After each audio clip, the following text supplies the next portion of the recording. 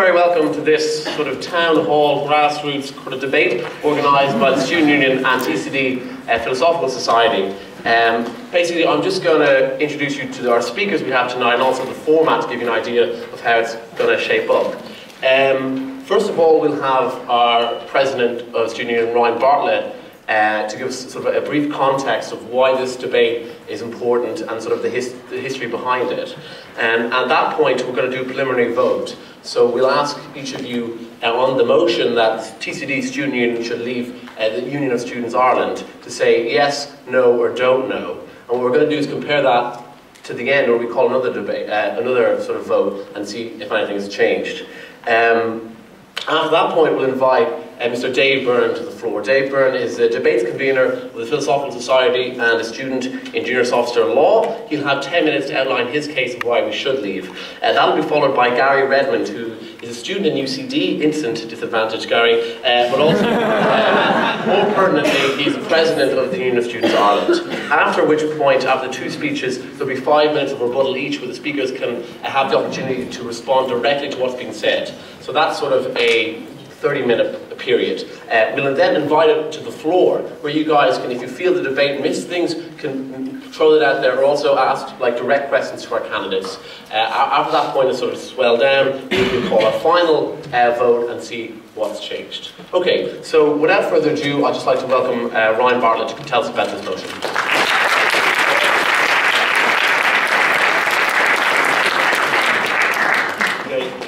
Hello everyone. Didn't really know I was doing this until so shortly, but to give you an idea, I guess the motion to be discussed tonight is that this House would have Trinity disaffiliate from USI. There's kind of a nice symmetry to being here tonight, because it was 10 years ago that Trinity returned to USI after a 10-year absence.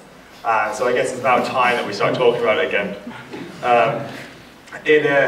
Basically, this is kind of arose from, I had a lot of questions, a lot of students coming to me with questions about how USI works and how things are working, and didn't have the answers to give to them. And so I guess from that, the debate has kind of mushroomed a little bit, and hopefully today we'll be able to talk about some of the arguments and be able to inform all of you guys in the room, and also the other people who might watch it later on the video, about the arguments for and against having Trinity be involved in USI. So really, this is important because all of you pay towards funding USI and its activities, and it should be done. It's being done in your name, and it should be done with your consent. So this is to help you to decide whether or not you think it is a good idea, and then for the Students' Union to get the feedback from the students as to what it should be saying on your behalf. So hopefully you'll listen, engage with the arguments tonight, and come to your own conclusions afterwards. Thanks, Liz.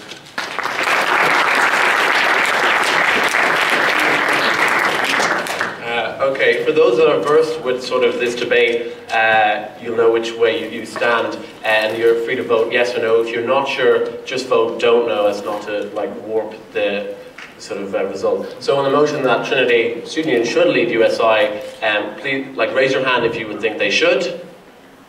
And Brendan is quickly going to top that up along the rows here.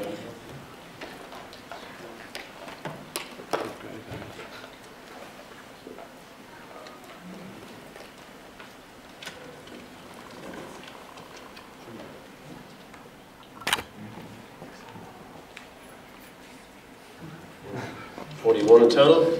Those who think we should stay within USI? Minority.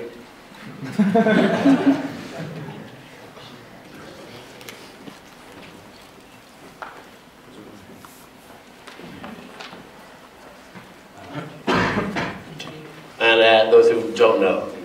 Ah, yes.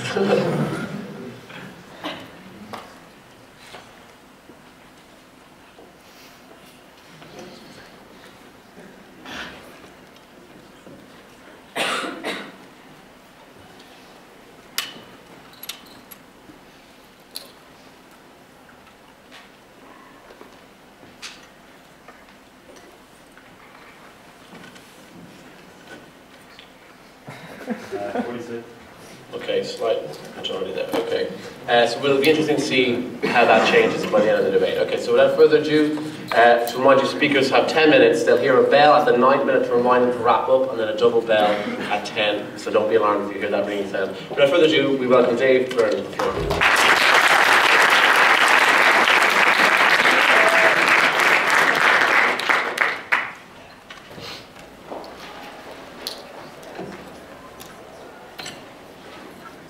Okay, ladies and gentlemen, before I start, I just want to say that I'm not just speaking to you as a Phil Wanker, but as a student who has no money, as someone who works to keep themselves in college, and as someone who's pretty disgusted by the absolute failure that is the Union of Students Ireland. And whether you want to look at that money as €77,000 per year collectively, that could be spent on having some reasonable library opening hours, or that could be spent invested within Trinity, or if you want to look at it individually as a number of chicken fillet rolls more per year. I don't really care. What does matter to me is that I see the Union of Students Ireland as something that does not represent the students in this university, that has absolutely failed to deliver any kind of better deal for students in this country than we would have gotten without them, and that on all counts has been nothing but a talk shop that manages to get nothing done that this college couldn't do by itself. So I want to talk about two things.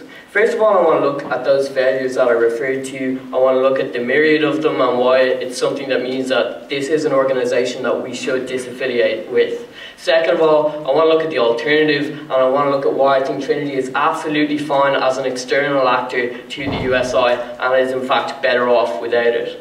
So first of all, how is USI failing yourself and myself and that €77,000 that it gets from Trinity every year? Well, firstly, I'd say by sheer virtue of knowledge, by virtue of the number of people who put their hand up when they said they didn't know whether or not USI was something we should stay in, that's indicative of an organisation that isn't doing something to improve your life as a student. The fact that, like, most people find out about USI just from other students talking about student politics in that student hackery way, not because USI actually does something that influences our lives, shows to me anyway, that it's something that isn't actually actively working for every given Trinity student. Does it represent our views? I'd say that it represents an awful lot of organisations, far more students than Trinity represents, that come from colleges with entirely different demands to this university, that come from ITs, that come from small universities outside of Dublin. And while there's nothing wrong with going to those universities, it creates such a multitude.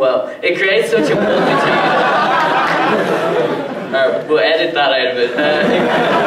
It creates such a multitude of different needs and demands within one organisation that I can never deliver upon them all. Second of all, I think we need to face the reality that the USI is essentially ransom to a group of people who like to imagine themselves as some kind of Che Guevara, who are prepared to accept nothing other than no fees, no increase, never. Let's be honest, this country is going down the toilet. We cannot be the people to expect that 100% of the time, and every time that union delivers on our behalf the message that we're not prepared to accept anything else is any time that a minister can only go, we're just going to have to ignore that. We need certainly Trinity students need to, and students generally, if you ask me, need to assess the situation with a sense of pragmatism. I'm happy for there to be an institution that is a talking shop for education as a right, but I don't think they need our money, and I don't think that they should be the ones representing us at the negotiations table when people need to be a bit more pragmatic than that, when people need to realise that the public, when they examine the issue of student fees, are also looking in their own pocket and are also asking, why are we taking all the cuts and these guys take none of the hit? Every time that they march down the road and all they're prepared to accept is no rise never, is an opportunity that we've lost to discuss things that might actually be practical solutions, like some kind of student loan scheme, like reforming the grant system, like those kind of things. Things that might actually help to ensure that there's no one in this country who doesn't get to go to university who otherwise wouldn't. If we stay on the track that these guys keep us on, and if we lose our voice in the dilute that is Union of Students Ireland, we don't get this opportunity. We've seen nothing but a failure under Mr. Redmond's reign to do anything to halt a rise in fees. I don't think that an increase in 7 €750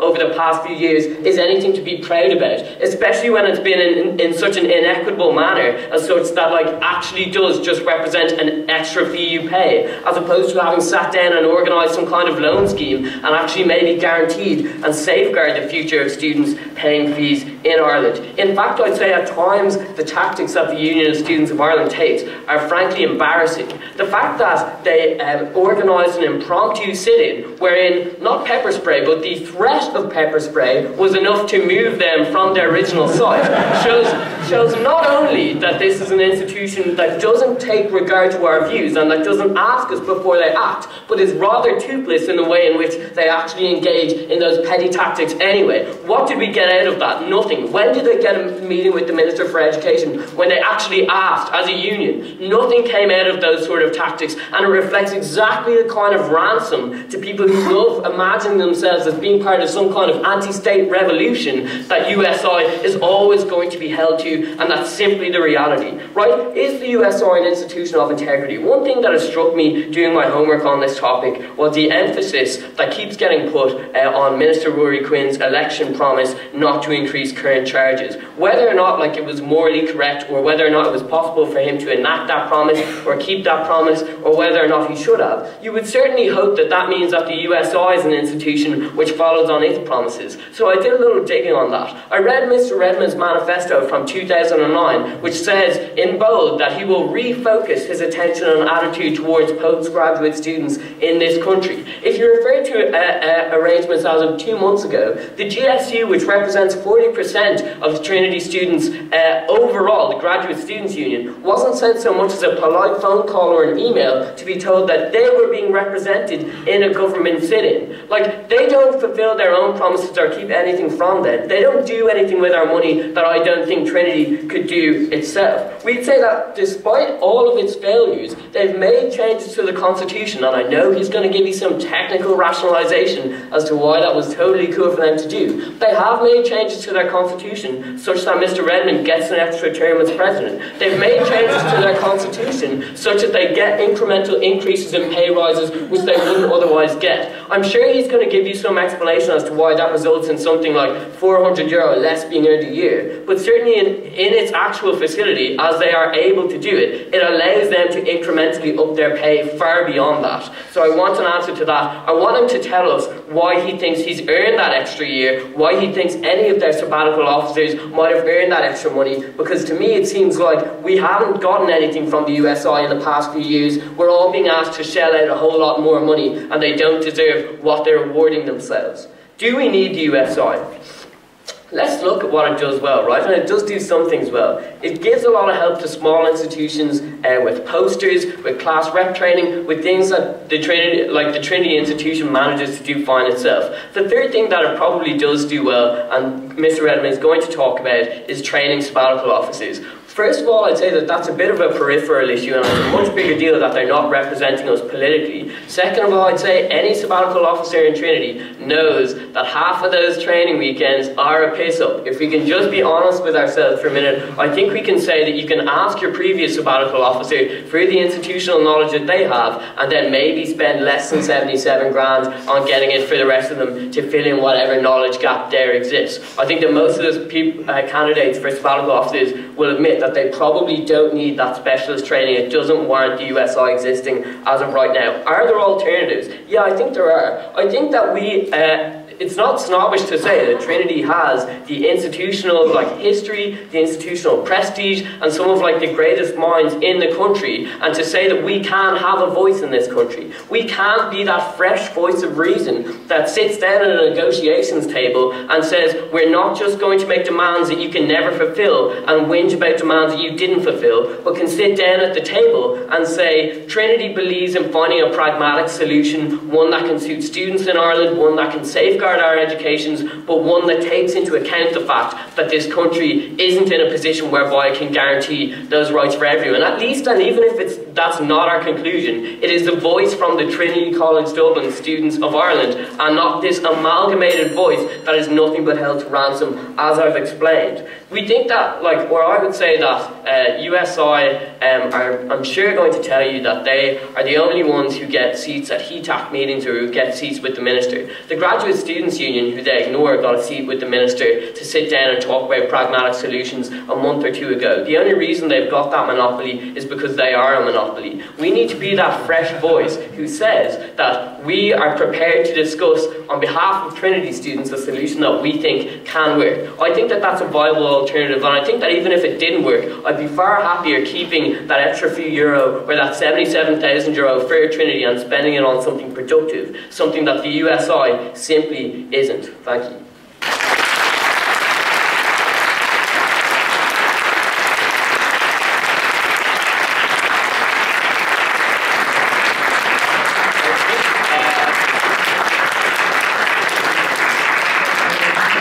Dave very much for his fine speech, and now we invite to the podium Mr. Gary Redmond.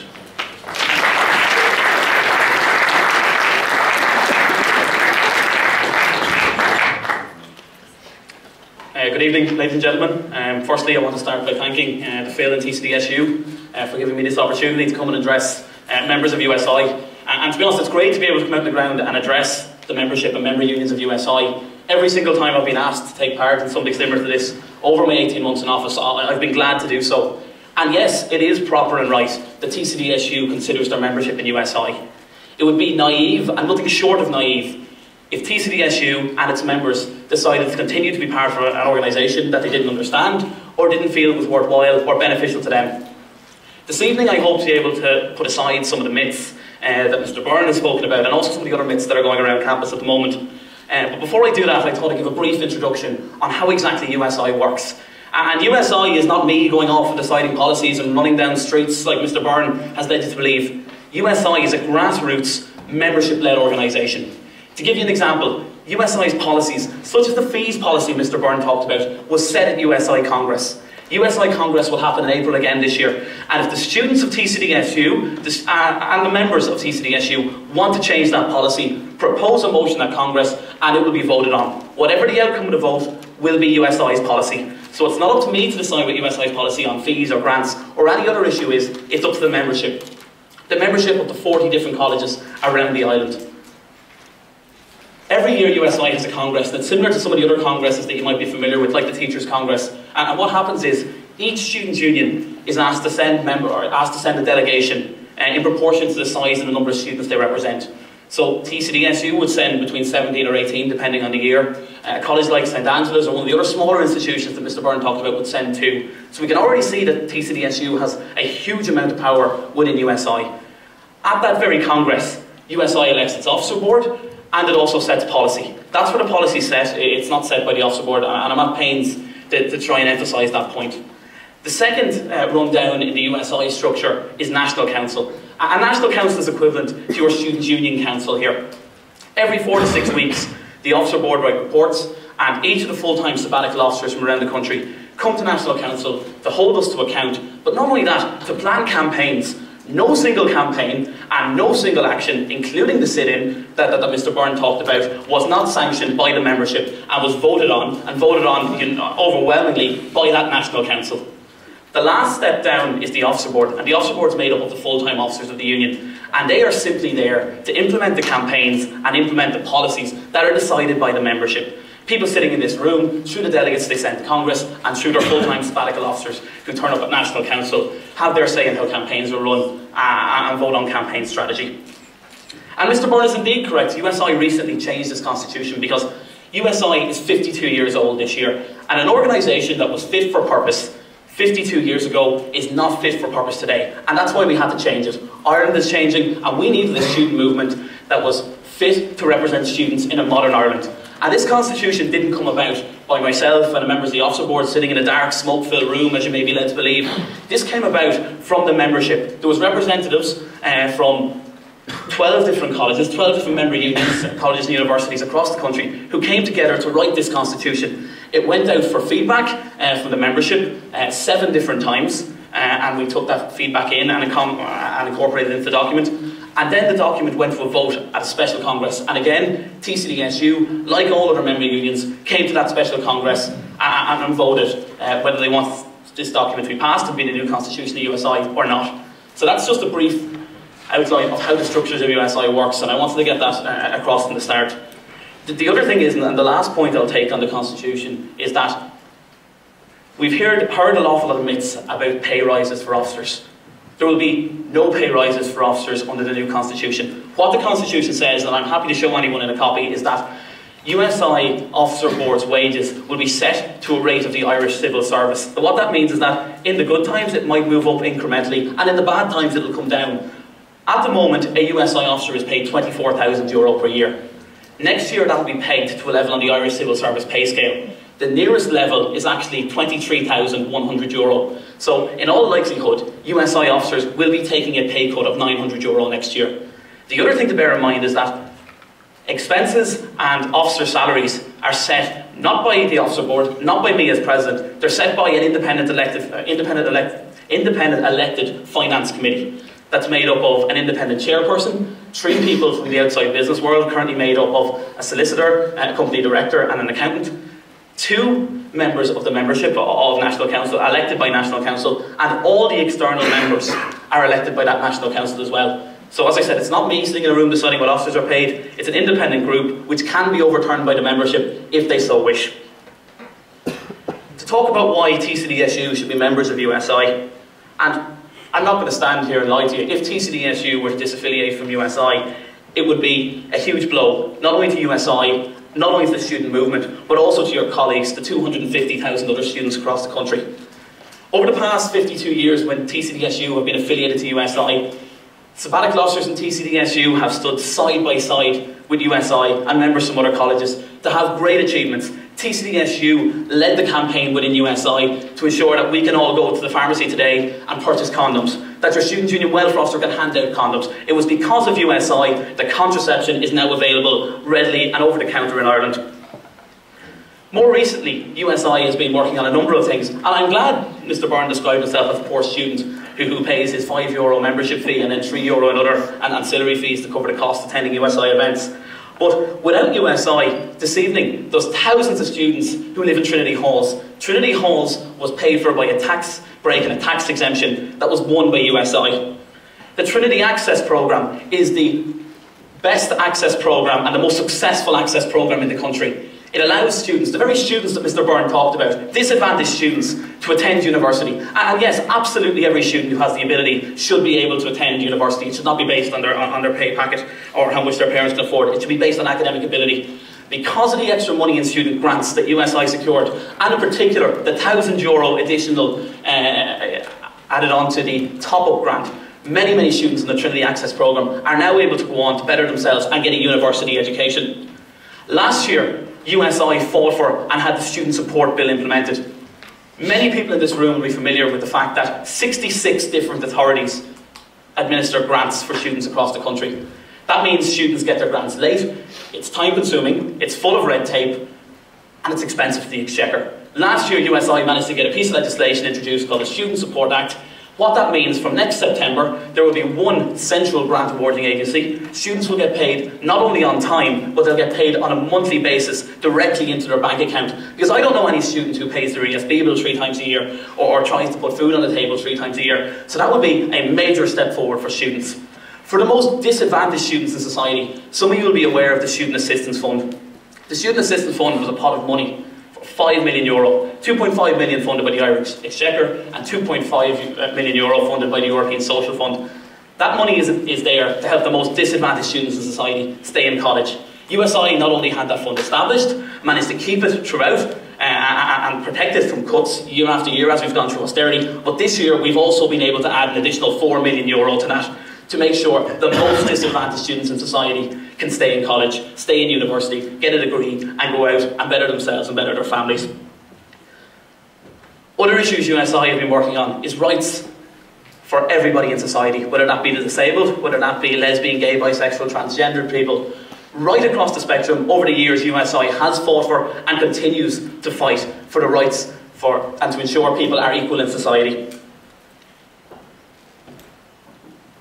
Ladies and gentlemen, if TCDSU were to disaffiliate from USI tomorrow, not only would that mean a loss of €70,000 or €8 per student to USI, what it would mean is that USI would have to scale back on operations and obviously couldn't deliver as much for our other members across the country. But why should TCDSU be worried about that, I hear you ask? And Mr. Byrne from the outset makes what appears, certainly on the surface, to be a very rational argument that we could keep the €77,000 and invest it in Trinity.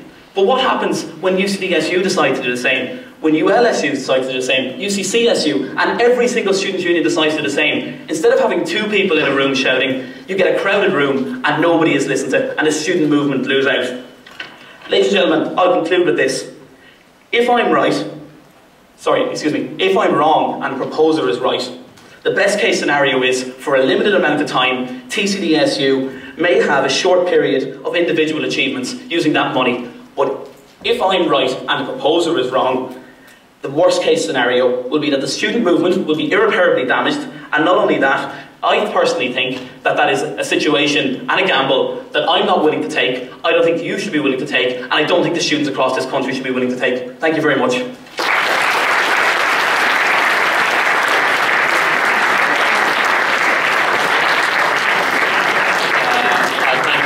Very much for his speech, and remind everyone that at the end of the rebuttal period you have a choice to come up here if you so wish for 2 minutes and then give your point of view. Now we have a period of 5 minutes rebuttal each, so in direct response, David Byrne.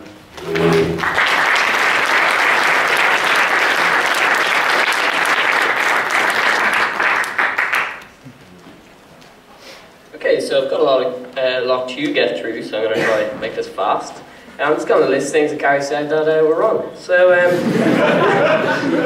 first of all, he talks to us about this grassroots membership that I've ignored. Pretty sure I said the grassroots membership was a problem, and that, like, the problem is that there are so many other institutions that our view is so entirely diluted, and that we are held to ransom by a minority in that grassroots who are the loudest voice. Like Gary, you say that you really enjoy coming to address Trinity students all the time. The majority of them have no idea who you are. Like, that's the problem, okay? Right? So we think that part of the problem is not enough Trinity students are aware of USI, and then part of the problem is that that grassroots issue is one that actually skews policy that could have helped us. I think it's indicative of the failures of USI that there was no mention, despite the fact that I'm pretty sure I talked a lot about it, of that €750 increase, and as to why that's a massive failure on USI's part. Gary chose not to even reference that once. I think maybe we deserve an answer on how he can reconcile him thinking USI have done such a great job with that hit that we've all taken in this room, right? Second of all, he said that, oh, well, no campaign is not voted on, including the sit-in, also ignoring the fact that I had just given you an example of a campaign that was not voted on, that sit-in in which the GSU were not notified of whatsoever, and that was quite like a public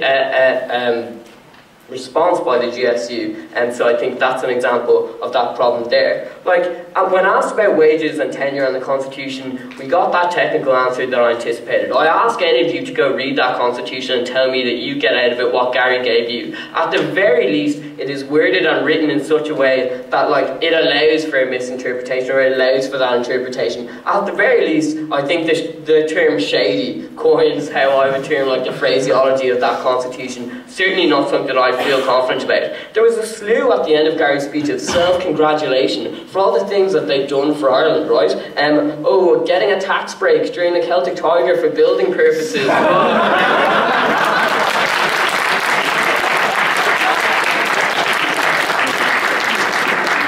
And this idea of, like, day one contraception for Ireland, I'm prepared to say that the students' movement had contributed to that. I just don't think that it's factually in any way close to the case that that was won over by the USI, so I'm not going to deal with that any further. This idea of best and worst case scenario, look, we're not forever out in the dark just because we're not in USI. It's not the only opportunity through which students can get together to decide that they want to campaign for something. Maybe in the future, if USI has a campaign that actually means something, or the Trinity wants to get behind, then we can get behind that campaign as an external actor. We have to decide the best way to use our voice, because it is a loud voice in the, like, student political sphere. And we can't just say that we're afraid of the consequences if we don't just throw it into the bucket of USI that spews out whatever resolution it comes out to, whatever, like, left-wing stuff it comes out with at the end of the day after that, right? So I think that this scaremongering that Gary did for you isn't really doing the situation very much justice. There's plenty of scope for our sabbatical officers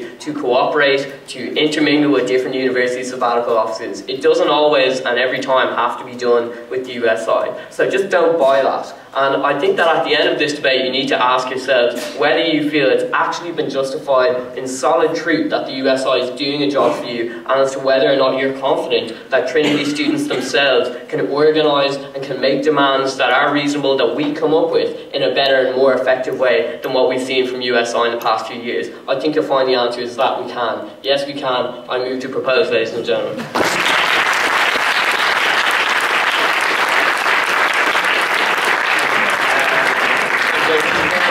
Final time, by Mr. Gary Redmond.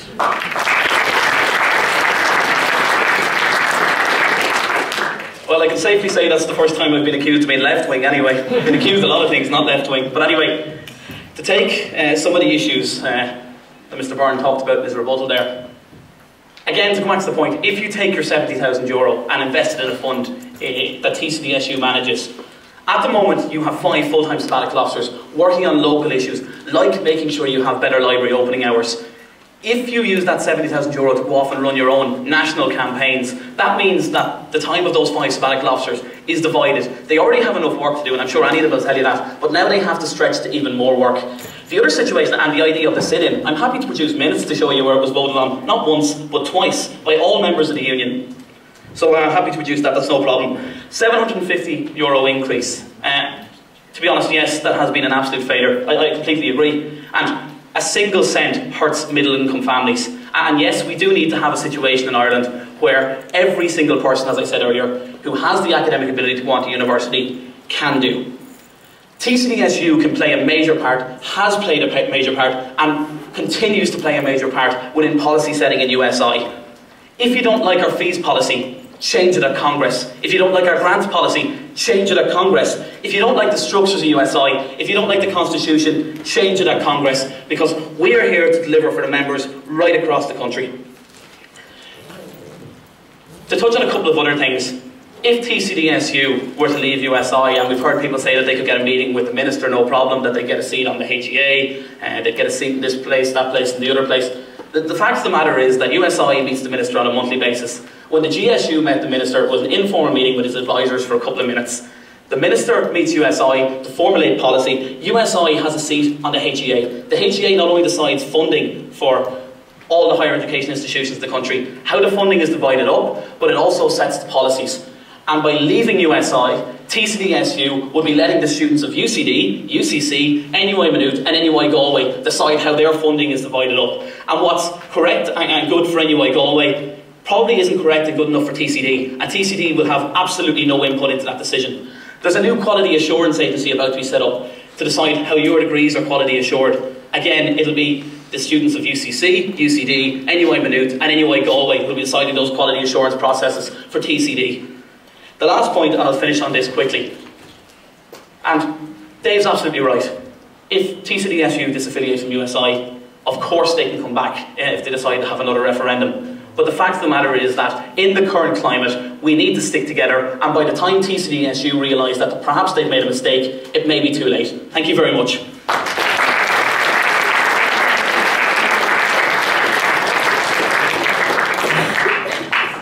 Well, you've heard the speeches, I guess, from two people who are quite informed about the issue and quite vehement. So what we're going to do now is open the floor a la RTE Frontline. So if anyone here wants to do a 2-minute floor speech to talk about issues perhaps that weren't mentioned, or talk about some that were mentioned, you're free to do now. Do we have any volunteers for that? Peter, and yeah, do you want to just come up here to the front as well? And then Peter, do you want to come as well? And we've got one. If you'd like to speak, just come to the front here, and then Glenn will time 2 minutes. How many are taking for response? We're going to respond each time. Well, this is, you can, yeah, good point. I guess it's up to the candidate if they want to address a speaker. This could just be for the audience. So Peter, who starts off? I might be a bit jittery because I couldn't find a pen or paper to write this down, but I've got something in my head, so whatever. I'd just like to talk about the issue of the democratic legitimacy in USI, which hasn't really been addressed by either of the speakers in this, which is essentially that In a few weeks, I get to vote on president. I get to vote on all the sabbatical officers of TCDSU, but I don't get to vote directly for a single officer in USI. Like, we don't vote for them, and we don't vote for our sabbatical officers on the basis of USI candidates. Like, I didn't know who Gary Redmond was until like a few weeks ago. Like, and a lot of Trinity students don't either. So I believe that, like, so I think that USI does need some serious democratic reform. And what's a good way to get it? Well, at the moment, I believe that 2 other universities in Ireland are not members of USI.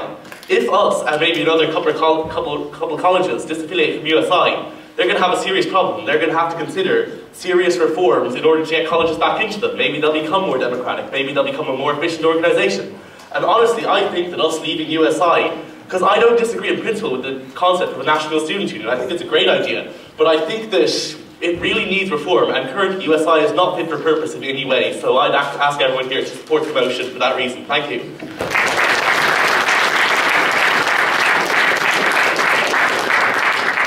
A study, but it's very different than the national notes I've made before, because you're all actually listening. I just want to acknowledge 1 or 2 things. Gary, I suppose we can make this a little bit interactive, if that's okay with you. I'd just like you to acknowledge the fact that you're actually on the pay drive above the rest of your officers under the new constitution.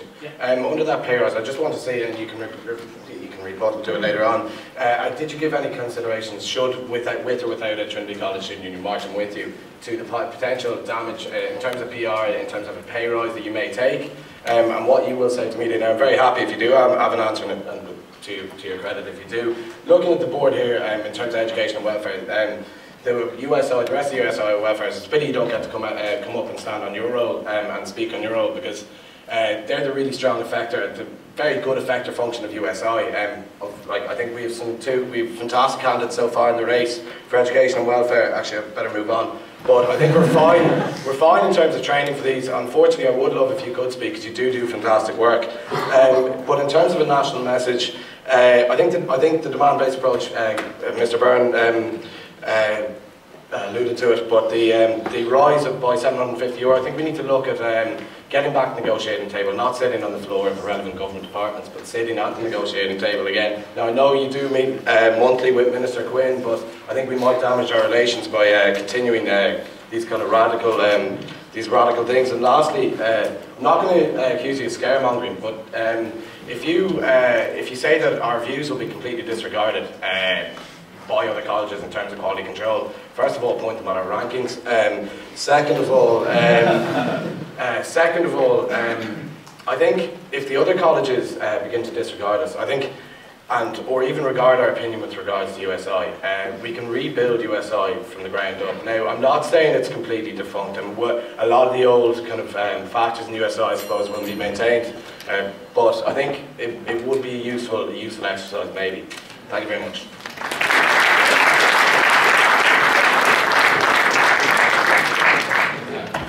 I'm afraid all of this is criticism directed at a USI cousin from UCD. But just cool things about your speech. You kind of started off, you said the first half of your speech was largely about the democratic nature of the USI and kind of reciting off repeatedly that it was great because it was democratic, we can change it if we want. Kind of aside from the point though, as far as I'm concerned. More importantly, you made good points at the end about what USI has contributed to, the different things you've done, the condoms, the grants, all this. And I'm not denying, Dave said it's arguable how much of an influence you had, but I'm not denying maybe you did have an influence. The problem I see is, was it really necessary for Trinity and all the rest of colleges across the country to donate 70 grand a year, for us in particular anyway? For sabbatical officers we already have Ryan Bartlett, we already have the other communications officers. Why couldn't they just meet up without this 70 grand contribution a year? Like, is that part really necessary for people to meet up when national matters arise? And you're kind of mentioning that it'll be a constantly divided voice. This is what I don't get. Like, it could still be a united voice when it needs to be. It doesn't have to be a constantly united voice. We are separate colleges, we are separate universities with separate needs, as Dave said, and we don't always need to be on the same side on all matters. And finally, you mentioned that your sabbatical officers doing constant work for like our library hours and stuff. Again, we have sabbatical officers, they're getting funded. That's the point of our ones. We don't need a USI controlling little things with us. We only need to meet up on the big national matters when it's needed and together. If you can reply to that now, I'm happy with what you want to say. You might just get through everyone and then okay, at the end.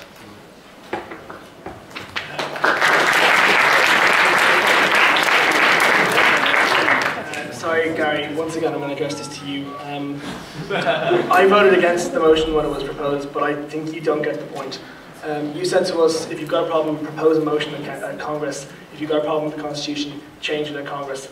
That's not the issue here. The issue here is that decisions made by USI Congress are not representative of how Trinity students feel, and they're therefore not represented by the institution. I think this is a short point, but I think this was indicated by the fact that you said it's like your SU council. If you think that most students in this college consider their SU council a representative of how they feel and how they want to vote, then that's just disconnected from the students.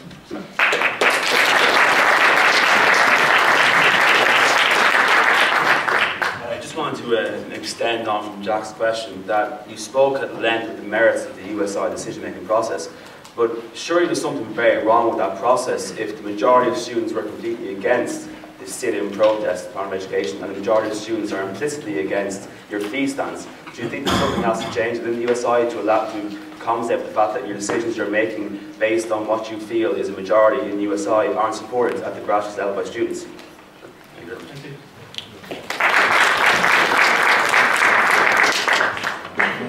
I would like to take the issue of the march that took place late last year. As you know, many of you have been on it, a pitiful amount of students, somewhere between 20,000 and 30,000 attended the march last year, depending on where you read about it, to demand that the government would keep their election promises. Now, there's been much reference to this occupation, in inverted commas, that took place up on Marlborough Street, which was originally supposed to take place up on Molesworth Street, but we were convinced not to for one reason or the other.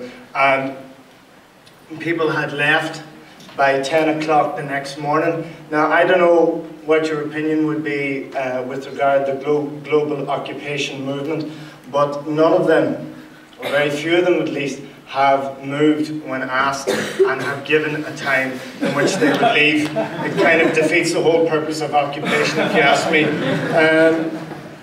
Now, there was also, and perhaps the President can clarify the figures for me, I heard 10 grand thrown about, I don't know, that there was an event management staff at this occupation at the cost of €10,000, that's 10,000 of my and your money, and I was just wondering, does he even trust the students themselves to behave in an orderly fashion?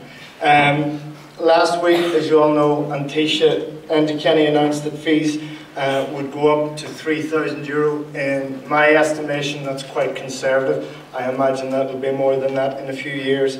So what I would ask is that if you're considering to stay within this union or whether to leave it, what action should that union take, or what action TCD-SU should take? Are these actions, are they enough? Or do we need to take more radical steps, be what they may? Or it has to be said that these tactics are not working. Thank you very much.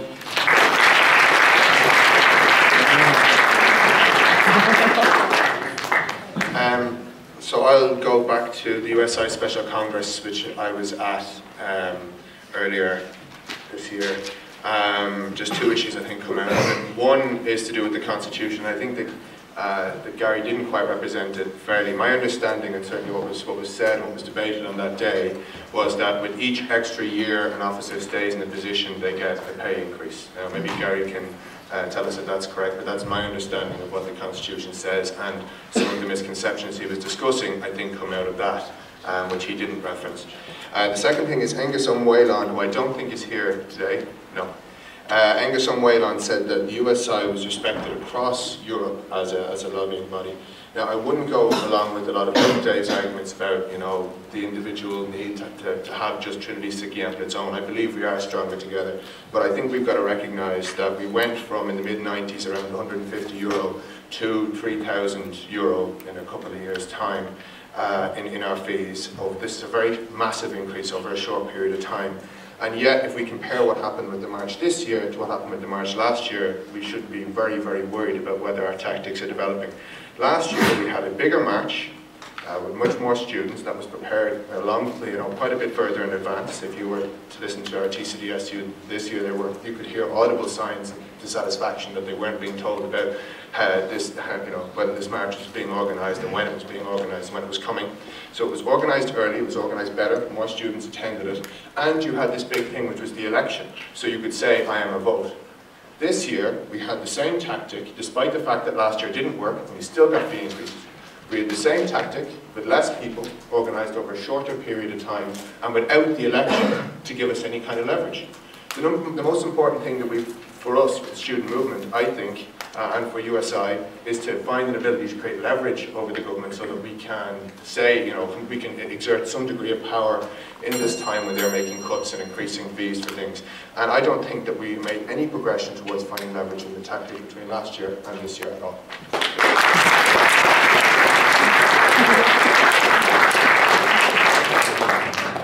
Hi there everyone, I would just like to actually clarify a matter to the room that was brought up about the usefulness of USI training, and as someone who's received USI training, I think I'm in a very good position to do that.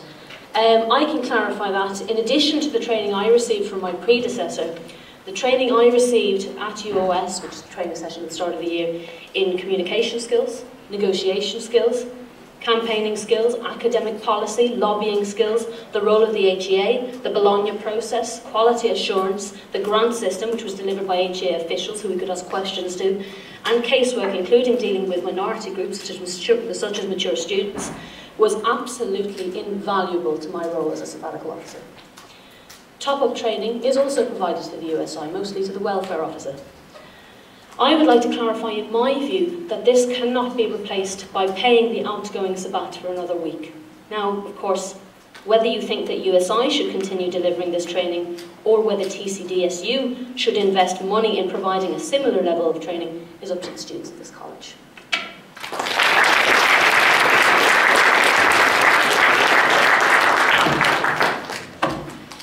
Hey guys, you can see I was the last. I wasn't going to come up, but since you're all kind of like flogging a dead horse, I figured I'd just throw my bit in.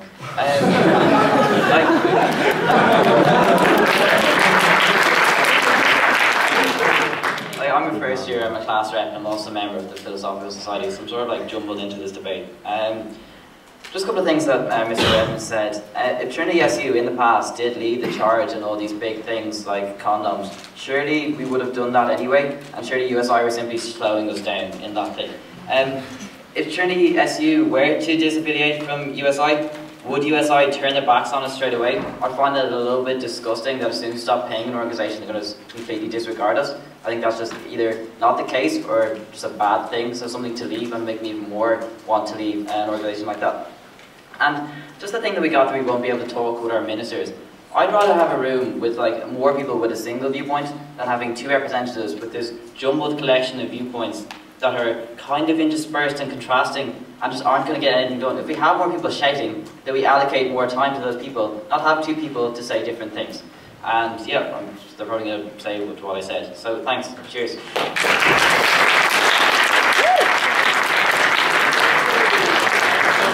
Thank all those who gave us floor speech and invite our speakers, particularly probably Gary, to have a few responses to that, and then we'll open to questions from the floor.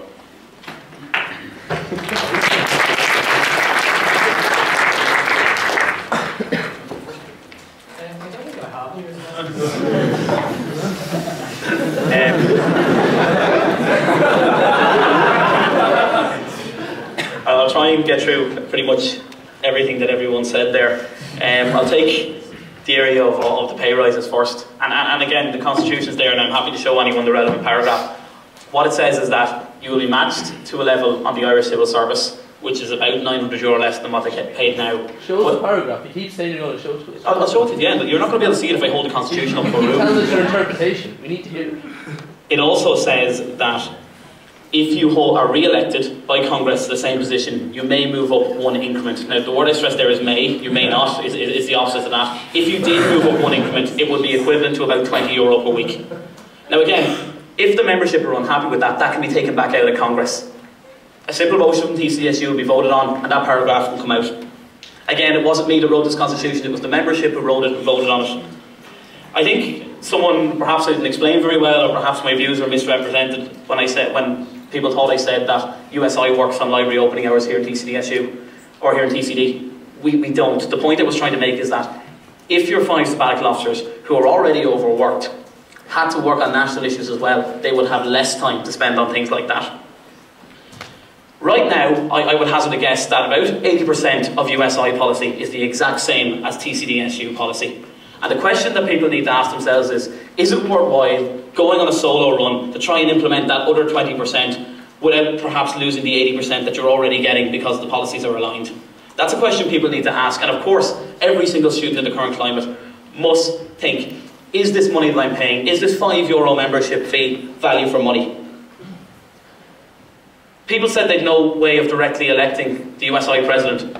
If the member unions wanted to, I think it would be a fantastic progressive move forward, where we would have a campus-wide ballot right across the country from all the USI members to elect the USI President. It was trialled in anyway Galway a number of years ago quite successfully, and if TCD-SU want to have a campus-wide ballot to decide where their substantial 18 votes go at Congress, they're more than free and more than willing to do so. At the moment, the way it works is that all the candidates for each of the positions are brought into TCSU's council, there's a hustings, questions and answers, and then the council take a vote on where their votes will go. If the council... I'll take points of view, yeah. Why is it nationwide? That's up to each individual member union. USI is a confederation of student unions. USI doesn't set the policy top down, it's bottom up. Each individual member union is free to run their affairs with USI how they see fit. So if TCD-SU want to do that, that's up to TCD-SU. And there's absolutely nothing stopping them, and in fact I'd encourage it if it's something that they're interested in doing. Just some of the other issues, the €10,000 figure that was bandied about for an event management company. There was no event management company paid for the protest in November 16th.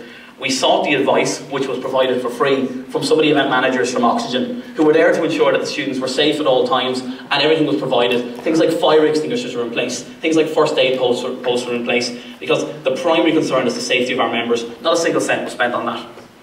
The other thing is, when it comes to money in USI's accounts are prepared by external accountants every single year and presented to Congress. They're accepted or rejected. The accounts are there in black and white if anyone's interested in seeing how exactly your membership fee is spent. The new constitution will make USI membership more accountable, more transparent, but more importantly, it'll be more open, and individual members will be able to feed in. I'm happy to take questions. Thanks.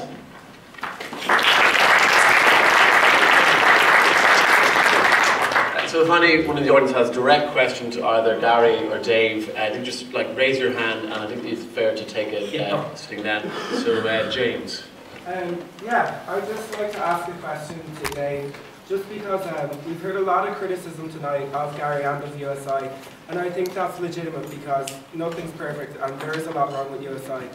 But I also think that it's so much easier to criticise something than to construct something. So I'd just like to ask Dave, if you were to envision a national movement for students in Ireland, what would it be that USI is not? Yeah, okay, fair point. I think, first of all, it is easier to criticise something than construct it, but it's super easy to criticise USI. But I would say, look, there's no reason that we can't have a unified voice for students of Ireland that is not a massive bureaucracy that also awards itself loads of other jobs and little things to do and puts itself on all sorts of other campaigns that no one ever hears about. I don't think that there's any reason why all the Sabbats in Trinity can't have a chat to the students in Trinity and have a meeting with other university Sabbats without having to cost a slap bomb load and without awarding themselves sole ownership of the right to be able to discuss at a national level, which is something that they do right now. Like what you're saying is all the classes around the country taking initiative to do this year to year without... Yeah, that's nothing like USI. USI is a behemoth of bureaucracy that is so that has its own massive council of reps that aren't just sabbatical officers, that awards itself loads of other jobs and does way more than just have people meet and discuss what they're going to talk about on a national level. So my point was, let's do it without spending all the money and employing all the other people, and let's not mean that once we do it, we remove the option for ourselves, for example the Trinity Students' Union, to approach at a national level and discuss at that level, which we do right now. We delegate it to USI, and I don't think USI do a good job with our voice. I think what Dave has described there is a situation where we would have each individual student union officers from the student unions around the country would meet up perhaps every 4 to 6 weeks. So the education officers might sit in the room and decide on what they're going to work on for the next 4 weeks. They might delegate one of those people to work on that and report back. and then perhaps once a year they'll sit around and make policy. Sounds a bit like USI, to be honest. Sorry, one legitimate thing that is good about the USI is the sabbatical training. But hold on a second, DCU and UL both disaffiliated, and last time I checked, their SU wasn't falling apart. Actually, the last time I did check which SU was falling apart is your previous UCD SU.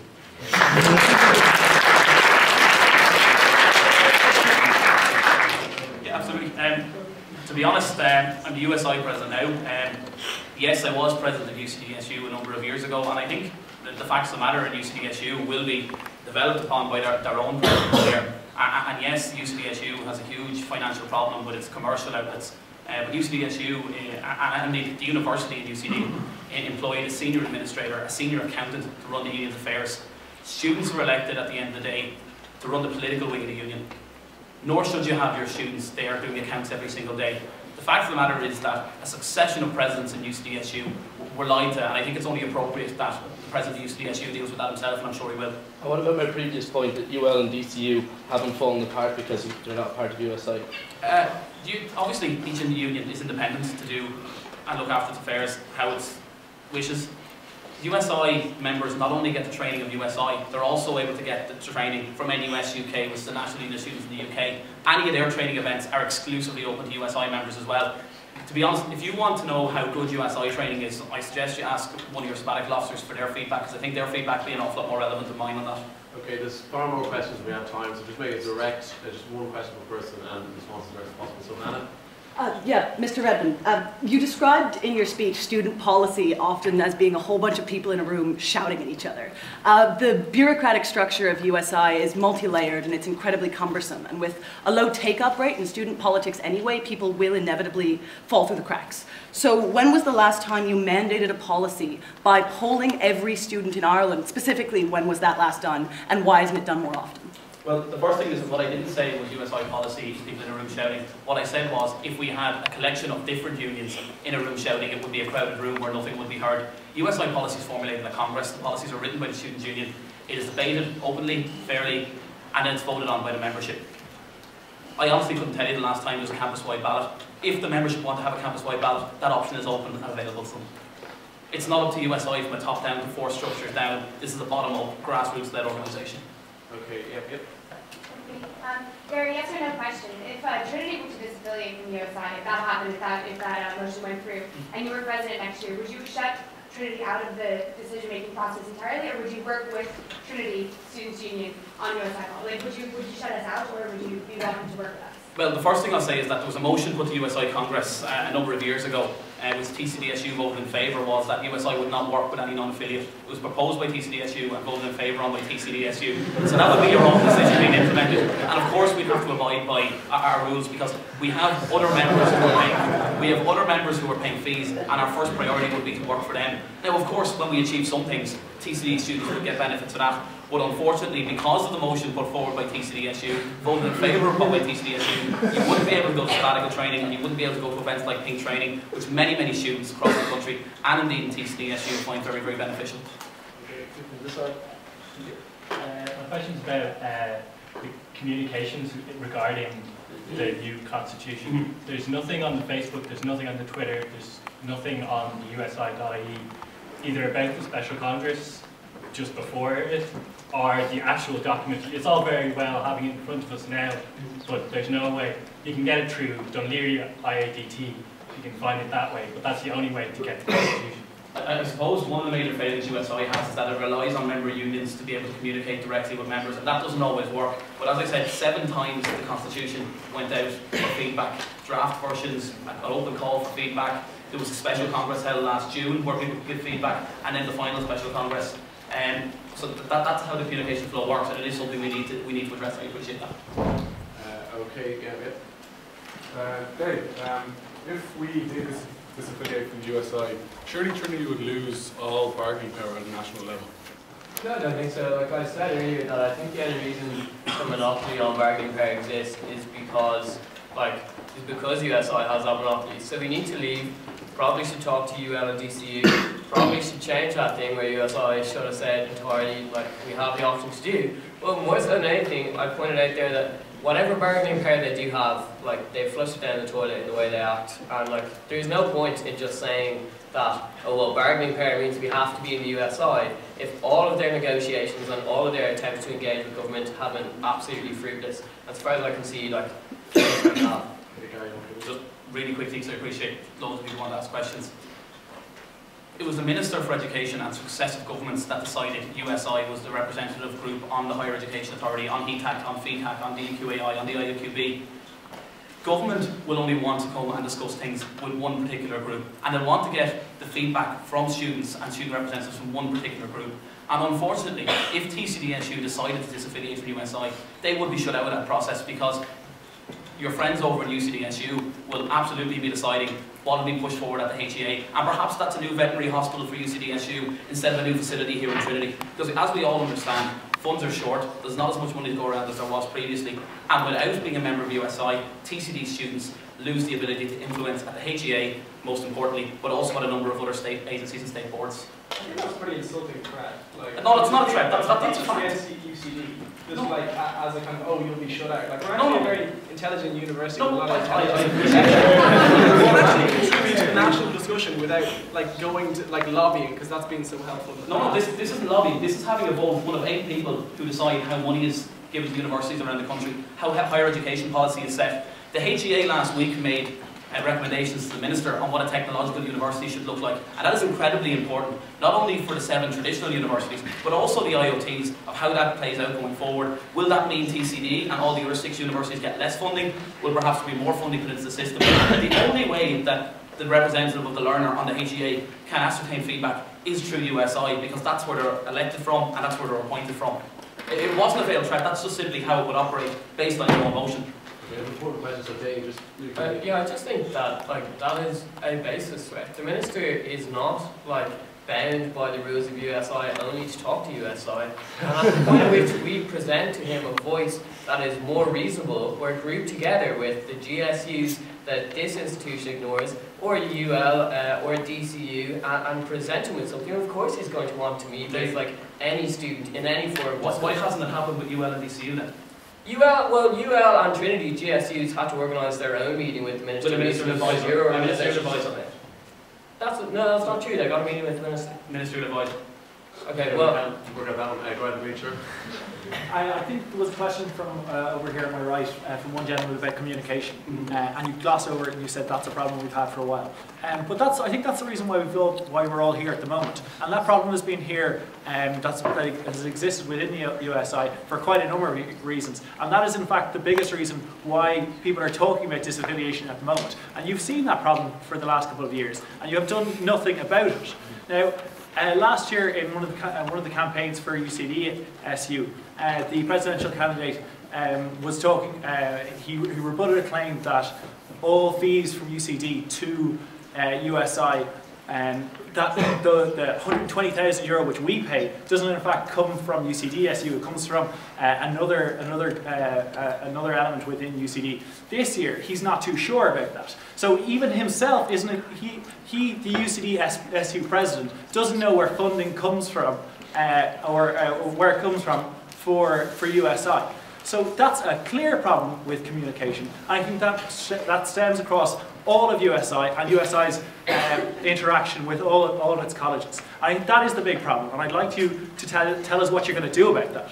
Well, I think the first thing is that where UCDSU gets its funding for is a matter for UCDSU and not for USI. The second thing, and that's not a flippant remark, UCDSU could perhaps be getting that from the students, what was formerly the Student Services Charge. Perhaps, and I think it is the case, that there's an agreement in place with the university when UCDSU reaffiliated that additional funding was put aside. Again, I can't speak for the present UCDSU, so that's perhaps a hypothesis. I actually asked the SU president this week that very question, and he told me that although it might have been the situation last year, he believes that if UCDSU were to disaffiliate from USI, that the funding wouldn't be taken off them because of the current financial situation they find themselves. Obviously that's a situation for UCDSU. Different colleges have a levy. There's a levy, for example, here in Trinity where students pay additional money. So it would be questionable whether that would be allowed to stay. Again, I can't answer that question. But, and I will get to your point on communications, Byrne.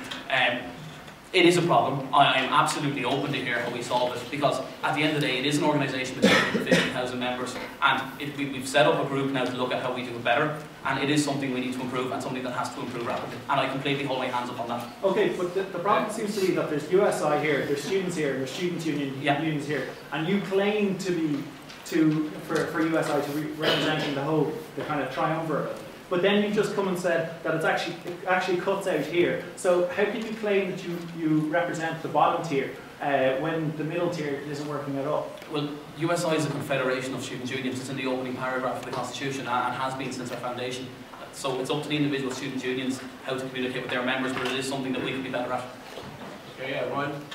Yeah, just the first thing you were talking about the motion about shutting down other colleges, I just would like to refresh as to where that came from, because I thought that was part of the ticket originally when you were running for president and Connor's running for deputy president. And then on the point of being shut out of the HEA, I was wondering how you think that's different from the current situation where we don't talk about what's discussed at the HEA. Well, I suppose the first thing is that I have absolutely no control over what motions TCDSU put to USI. That's up to your own council, or depending on what the structures are here. I also have no control over how you vote in Congress, and I certainly didn't, as USI President, have any control over your motions and how you voted at a Congress. The other thing is that at the HEA I'm still bound by USI policy, and that's the long and the short of it. Where it is possible, I will openly discuss what's happening at the HEA. To be honest, there's a leak in there, and you can read it in the Irish Times most Tuesdays. So at any point, and a number of student union presidents came to me recently and said, we're not happy with how we think these technological university guidelines are going. Can you reassure us? What's the situation? And where that's happened, I've tried to address it to the best of my ability. We've heard from you, Gary, that a benefit of remaining part of USI is the idea of a united front. You also keep telling us that if we don't agree with the USI policy proposal, we should go to Congress to vote against it. Okay, a scenario where all the Trinity delegates vote no at Congress, but the majority of people at Congress vote yes. My question is, why should we remain part of that united front when the people from Trinity at Congress did not mandate that united front? Well, first thing is, obviously that could well happen. It may or may not happen. I'd imagine that if TCDSU were putting forward a policy, there would be some other feelings of support towards, depending on the policy, in other member unions. The situation is that you're not bound by any USI policy. TCDSU is still free to take any stance it wants on any issue. If TCDSU decides tomorrow that it is pro graduate tax or pro student loan, TCDSU is more than entitled to come out and say that. USI's policy will still be what was decided in Congress. Each individual member union will come out with its own policies because we're a confederation, not a federation, I suppose is the easiest way of putting it. Could be reporting out our money. I couldn't add it. Well, last few questions. The guy in the back for a while. Yeah, quick question today. How do you deal with the idea of the fact that we now have our student officers have to deal with both a national and a local Trinity sort of idea? How do you sort of not impinge upon them the whole of extra work? Having to do more work. I don't think that is asking too much of them. I think, in fact, you give some teeth back to our SU president when they can represent Trinity College Dublin students' views and not just delegate them to an institution that will just basically ignore them because they're not in agreement. Okay, people have spoken before. Back there. Hi, it's for Gary. Just in terms of training, you made it clear that if we just decide to disaffiliate, the opportunity to go to some valuable training in both sabbatical and paid training, that we would not have the opportunity. If that's the case, and you speak of how much invaluable both our money and our student view is, if we had the opportunity to go by paying our own way, why would that not be the case? Well, initially, before that motion that I discussed previously, non-members used to be allowed to go to training events, but they paid twice what a member did in recognition that USI member colleges were obviously paying less and USI was getting goodwill off trainers. That was changed by Congress, and again by that same motion. If a motion was to put to Congress to allow someone to attend, that'll go to Congress in the same manner. But the membership decided that that wasn't USI officer board. Okay, let's get a final comment from are you going to run for a third term? I'm glad someone asked me that. Absolutely not. Okay. And nominations for USI officer board positions are open at the moment. If anyone's even considering running, talk to the sabbatical officers here, talk to me, and they close the end of the month. If anyone's even thinking about it, I'm happy to talk you through the job, or any of the current sabbatical officers in USI will be happy to talk you through it and encourage anyone who's even thinking about it to give it some consideration. Well, we've heard the speeches from our speakers on the floor, and the questions and responses. So we're going to take a final vote on whether TCD Student Union should leave Union of Students Ireland. All those who think we should leave, please raise their hand. You guys can keep it secret, so it'll be suspense.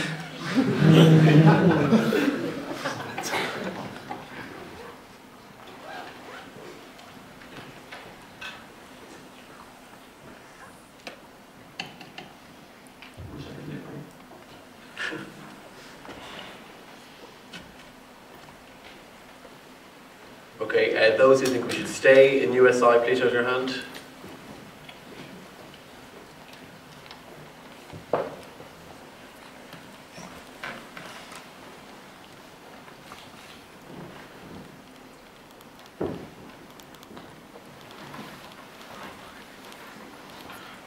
Okay, and then those who still are uncertain as to what we should do. Okay, significantly less at least.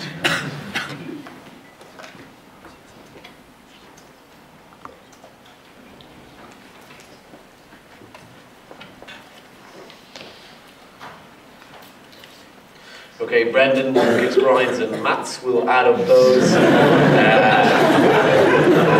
and we'll work out how the evening went. I guess I'll take this opportunity, unless we're ready to go.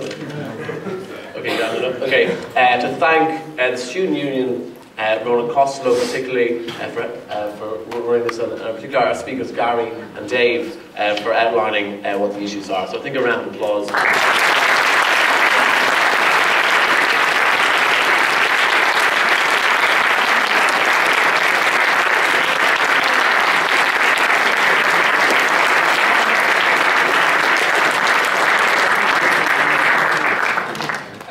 Personal note, it's great to see so many people that came to this event.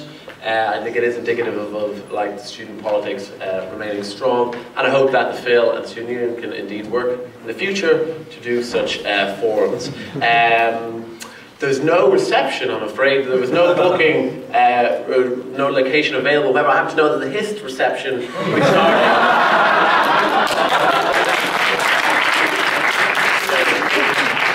Free to go.